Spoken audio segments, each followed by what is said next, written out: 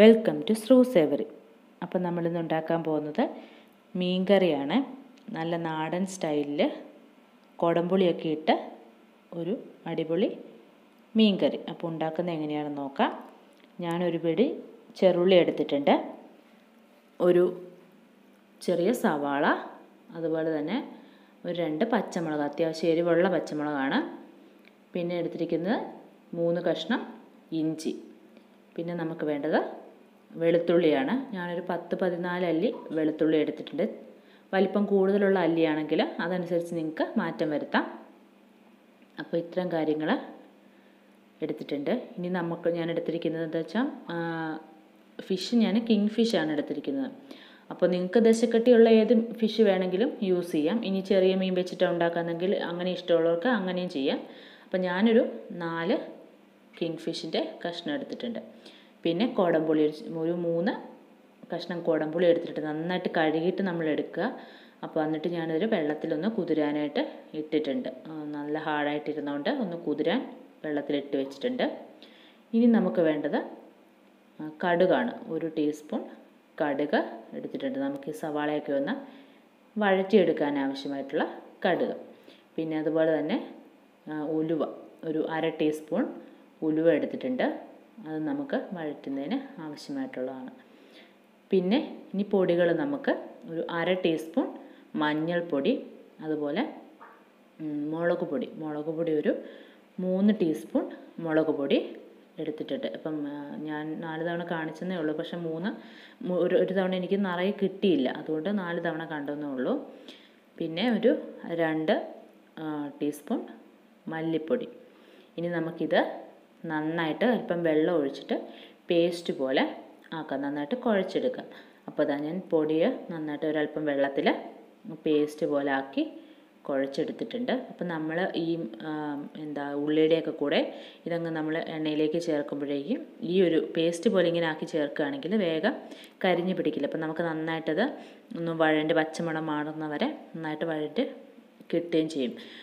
എന്നാന്ന് വെച്ചാൽ നമ്മളെല്ലാം ഡയറക്റ്റ് ചേർക്കുമ്പോഴേക്കും ഭയങ്കരമായിട്ട് കരിഞ്ഞ് പിടിക്കുക, അല്ലെങ്കിൽ ഭയങ്കരമായിട്ട് പുകയൊക്കെ വന്ന് അങ്ങനെ വരും. അപ്പോൾ പിന്നെ ഇത് ഞാൻ നമ്മുടെ സവാളയും ചെറുള്ളിയും ഒന്ന് സ്ലൈസ് ചെയ്തെടുത്തിട്ടുണ്ട്. അതുപോലെ തന്നെ നമ്മുടെ ഇഞ്ചിയും വെളുത്തുള്ളിയും പച്ചമുളകും ഒക്കെ ഒന്ന് കട്ട് ചെയ്ത് എടുത്തിട്ടുണ്ട്. അപ്പം വെളുത്തുള്ളി ഞാൻ നീളത്തിൽ കട്ട് ചെയ്തെടുത്തേക്കാണ്. നിങ്ങൾക്ക് ഇഷ്ടാനുസരണം ചെയ്യാം. ഇനി ഇത് ചതച്ചിടുന്നവർക്ക് അങ്ങനെയും വേണം ചെയ്യാം, ഇഞ്ചിയും വെളുത്തുള്ളിയും കൂടെ. ഇനിയൊരു മൺചട്ടി എടുത്ത് ഞാൻ വെച്ചിട്ടുണ്ട്. അപ്പം മാക്സിമം നമ്മൾ ഫിഷ് കറിയൊക്കെ വയ്ക്കുമ്പം മൺചട്ടിയിൽ വയ്ക്കാൻ ശ്രദ്ധിക്കുക. നല്ല ഒരു ടേസ്റ്റ് ഡിഫറൻസ് നന്നായിട്ട് വരും. അതുപോലെ തന്നെ ഞാൻ ചട്ടിയിലേക്ക് ഒരു 4 ടീസ്പൂൺ വെളിച്ചെണ്ണ ഒഴിച്ചിട്ടുണ്ട്. അപ്പോൾ വെളിച്ചെണ്ണ ഒഴിച്ച് കറി വയ്ക്കുമ്പം ഒരു പ്രത്യേക ടേസ്റ്റാണ്. അതുകൊണ്ട് ഫിഷ് കറിയൊക്കെ വയ്ക്കുമ്പം വെളിച്ചെണ്ണയിൽ തന്നെ മാക്സിമം ഉണ്ടാക്കുക. ഇനി ഇതിലേക്ക് ഞാൻ കടുക് ഇട്ടിട്ടുണ്ട്. 1 ടീസ്പൂൺ കടുക് ഇട്ടിട്ടുണ്ട്. കടുക് പൊട്ടി വരുമ്പോഴേക്കും അതിലേക്ക് ഒരു 1/2 ടീസ്പൂൺ ഉലുവയും കൂടെ പൊട്ടാനായിട്ട് കൊടുക്കുക. അത് കഴിഞ്ഞിട്ട് അതിലേക്ക് നന്നായിട്ട് പൊട്ടി വരുന്ന സമയമാകുമ്പോഴേക്കും നമുക്ക് അതിലേക്ക് കട്ട് ചെയ്ത് വെച്ചിരിക്കുന്ന ഇഞ്ചിയും വെളുത്തുള്ളിയും കൂടെ ഒന്ന് ഇട്ട് കൊടുക്കുക. നീളത്തിൽ അരിഞ്ഞ് വെച്ചിരിക്കുന്ന വെളുത്തുള്ളി ഇട്ട് കൊടുത്തിട്ട് നന്നായിട്ടൊന്ന് മിക്സ് ചെയ്ത് കൊടുക്കുക. അത് ജസ്റ്റ് ഒന്ന് വാടിക്കഴിയുമ്പോൾ ഒന്ന് വഴണ്ട് കഴിയുമ്പോഴേക്കും അതിലേക്ക് നമ്മൾ കട്ട് ചെയ്ത് വെച്ചിരിക്കുന്ന പച്ചമുളക് ആഡ് ചെയ്ത് കൊടുക്കാം. അതൊന്ന് മിക്സ് ചെയ്ത് കൊടുക്കുക.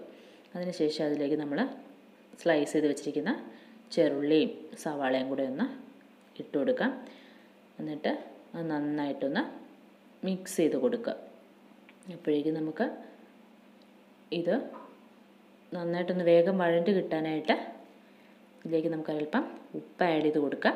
ഞാനൊരു 1 ടീസ്പൂണ് ഉപ്പ് ആഡ് ചെയ്ത് കൊടുത്തിട്ടുണ്ട്. എന്നിട്ട് നന്നായിട്ട് ഒന്ന് വഴണ്ട് വരട്ടെ. അപ്പം നല്ല ഒരു ബ്രൗൺ കളറിൽ വഴണ്ട് വരുമ്പോഴേക്കും നമുക്കിതിലേക്ക് ബാക്കി പൊടികളൊക്കെ ആഡ് ചെയ്ത് കൊടുക്കേണ്ടതുണ്ട്. അപ്പോൾ ഇത് നമുക്ക് ലോ ഫ്ലെയിമിൽ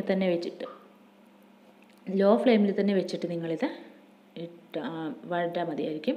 അതുപോലെ തന്നെ മുമ്പ് ഞാൻ മറന്ന ഒരു കാര്യം, കറിവേപ്പില, ഒരു 2 കറിവേപ്പില കുടംപുളിയും കൂടെ ഇട്ട് കൊടുക്കുന്നുണ്ട്. നന്നായിട്ട് ഈ എണ്ണയിൽ കിടന്നിട്ടൊന്ന് നന്നായിട്ട് വഴണ്ട് അതിൻ്റെ പുളിയുടെ സത്തൊക്കെ നന്നായിട്ട് ഇറങ്ങട്ടെ. അപ്പോൾ ഇതിന് വഴണ്ട് വരെ നമുക്ക് വെയിറ്റ് ചെയ്യാം. അപ്പോൾ ഇതാ ഞാൻ നന്നായിട്ട് വഴറ്റിയെടുത്തിട്ടുണ്ട്. അപ്പോൾ ഇനി ഇതിലേക്ക് നമുക്ക് ചേർത്ത് കൊടുക്കാനുള്ളതാണ് പൊടികൾ. അപ്പോൾ നമ്മുടെ ഇഞ്ചിയും വെളുത്തുള്ളിയും പച്ചമുളകും ചെറുള്ളിയും സവാളയും പുളിയും എല്ലാം കൂടെ നന്നായിട്ട് വഴണ്ടി കിട്ടിയിട്ടുണ്ട്. ഇനി നമ്മൾ പേസ്റ്റാക്കി വെച്ചിരിക്കുന്ന പൗഡർ ആഡ് ചെയ്ത് കൊടുക്കാം. അപ്പോൾ സിമ്മിൽ വെച്ചിട്ട് ആഡ് ചെയ്ത് കൊടുക്കാൻ പ്രത്യേകം ശ്രദ്ധിക്കണം. അപ്പോൾ ഞാൻ പറഞ്ഞത് മറക്കണ്ട. അപ്പോൾ നമ്മളിങ്ങനെ പേസ്റ്റാക്കി ചെയ്യുമ്പം നമുക്ക് നന്നായിട്ട് വഴണ്ടി കിട്ടാനായിട്ട് പറ്റും. ഇങ്ങനെ കരിഞ്ഞു പോവില്ല, പൊടി കരിഞ്ഞു പോവില്ല. അപ്പോൾ ഇതിന് നമുക്ക് എല്ലാം കൂടെ നന്നായിട്ടൊന്ന് മിക്സ് ചെയ്യാം. എന്നിട്ട് ആവശ്യത്തിന് വെള്ളം നമുക്കിനി ഇതിലേക്ക് അത് കഴിഞ്ഞിട്ട് ചേർത്ത് കൊടുക്കാം. അതിൻ്റെ പച്ചമണം ഒന്ന് മാറുന്നിടം വരെ നമ്മൾ പൊടിയുടെ പച്ചമണം മാറുന്നിടം വരെ ഇങ്ങനെ ഒന്ന് വഴറ്റി കൊടുക്കുക. അപ്പോൾ ഇതാ നമ്മുടെ പച്ചമണമൊക്കെ പൊടികളുടെ പച്ചമണമൊക്കെ നന്നായിട്ട് മാറി കിട്ടിയിട്ടുണ്ട്. നന്നായിട്ട് മിക്സ് ആയിട്ടുണ്ട്. അന്നപ്പോഴേക്കും ആ പാത്രത്തിൽ തന്നെ ഞാൻ അല്പം വെള്ളം ഇതിലേക്ക് ആഡ് ചെയ്ത് കൊടുക്കും. നമുക്ക് ആവശ്യാനുസരണം വെള്ളം ഇപ്പോൾ ആഡ് ചെയ്ത് കൊടുക്കാം.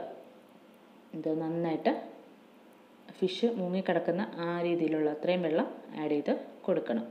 അപ്പോൾ ഈ സമയത്ത് തന്നെ നമുക്കിതിനെ ഉപ്പുണ്ടോ എന്ന് നോക്കണം. എന്നിട്ട് ഉപ്പ് ആവശ്യമുണ്ടെങ്കിൽ നമുക്ക് ആവശ്യത്തിന് ഉപ്പ് ആഡ് ചെയ്ത് കൊടുക്കാം. അപ്പം ഇതൊന്ന് നോക്കട്ടെ, ഇതിന് ഉപ്പുണ്ടോ എന്ന് നോക്കട്ടെ. എനിക്കൊരു കുറച്ചും കൂടി ഉപ്പിൻ്റെ ഒരു വേണം തോന്നുന്നു. അതുകൊണ്ട് ഞാനിതിലേക്കൊരു അല്പം ഉപ്പും കൂടെ ആഡ് ചെയ്ത് കൊടുക്കുകയാണ്.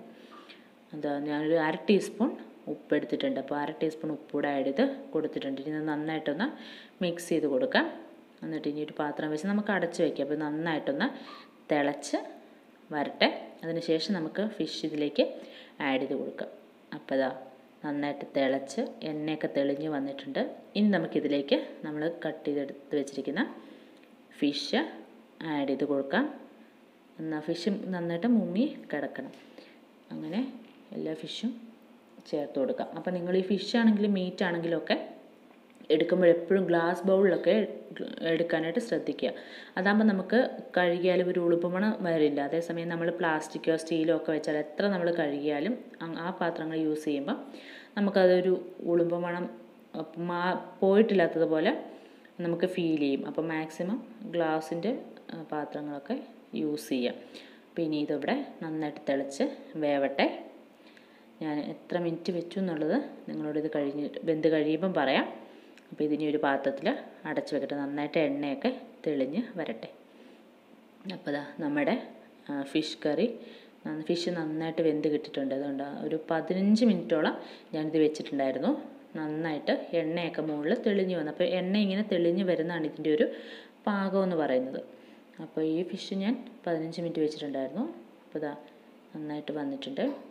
ഇനി ഇത് ഒരുപാട് വറ്റിച്ചെടുക്കണം എന്നുള്ളവർക്ക് അത്രയും വറ്റിച്ചെടുക്കാം. നമ്മൾ ഓൾറെഡി ഇത് വാങ്ങി വെച്ചാലും കഴിക്കുമ്പോഴേക്കും അത് നന്നായിട്ട് വെള്ളമൊക്കെ വറ്റി പൊക്കോളും. അപ്പോഴത്തേക്ക് അതിലേക്ക് ഞാനൊരു തണ്ട് കറിവേപ്പില ഇട്ട് കൊടുത്തിട്ടുണ്ട്. അതുപോലെ തന്നെ ഒരല്പം പച്ച വെളിച്ചെണ്ണ കൂടെ മുകളിലേക്ക് സ്പ്രെഡ് ചെയ്ത് കൊടുത്തിട്ടുണ്ട്. എന്നിട്ട് ഞാൻ തീ ഓഫ് ചെയ്ത് കൊടുക്കുകയാണ്. നമുക്ക് അടച്ച് വയ്ക്കാം. എന്നിട്ട് തീ ഓഫ് ചെയ്യാം. എന്നിട്ട് നമുക്ക് ഇത് കഴിക്കുമ്പം ഓപ്പൺ ആക്കിയാൽ മതി.